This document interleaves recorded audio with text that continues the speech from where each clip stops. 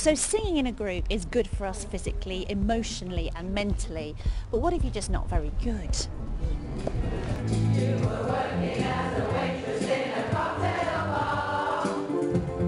Nadine and Bernie set up the Tuneless choir here in Nottingham. I've wanted to sing for many years, and at age about 11 or 12, the hand was put on my arm and the music teacher said, please stop, you're spoiling it for everyone else. I couldn't join the slightest. I thought there should just be somewhere for people like me all together to sing. What is different about this choir? I think it's the group, the community feel of it that really makes it special. So I've been in choirs in the past and they were quite formal and you got in trouble if you sang the wrong notes. What am I in store for tonight? A treat.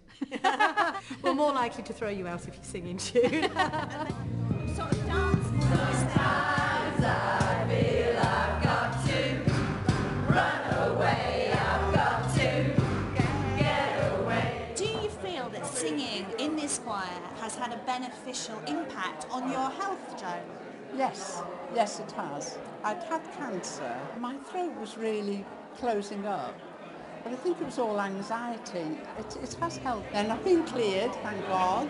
What made you start coming to this choir? My daughter persuaded, and it's just the best thing I've ever done. Oh, that's such a lovely thing to hear. And I don't feel embarrassed singing with people. Nor should you. And I have to say, for a tuneless choir, it's not a bad sound. No.